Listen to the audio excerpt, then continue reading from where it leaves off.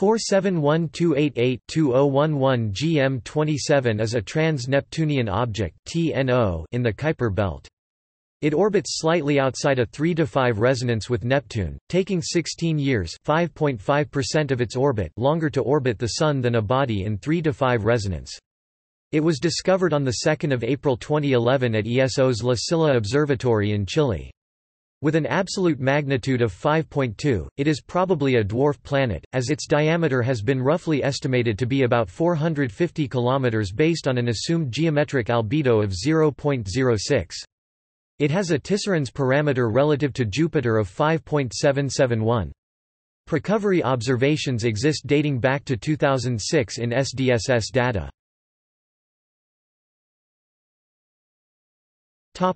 References.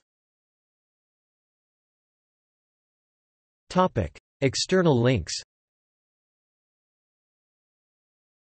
Minor Planet Center 2011 GM27 471288-2011 GM27 at the JPL Small Body Database.